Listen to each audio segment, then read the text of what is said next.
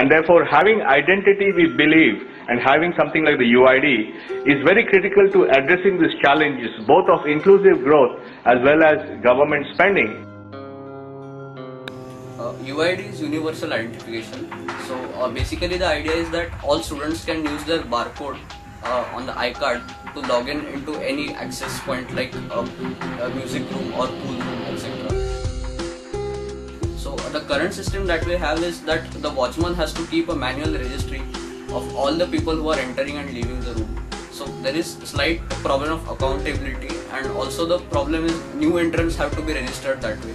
So the system that we have, we are going to create is basically where all students can directly go to the room and use their barcode on their iCard to get access, and the entire system is connected centrally, so that basically anybody wants to have a look at who has visited the room when, he can do that via an online interface.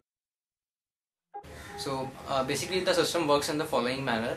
Whenever a user comes and swipes his iCard with the barcode reader, the data is transferred to the centralized database system using an Ethernet shield which we have connected to the microcontroller.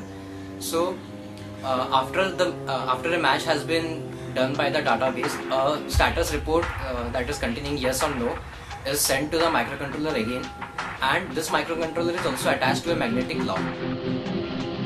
The idea is to minimize the use of manual things for this, so that in future we can have a better system in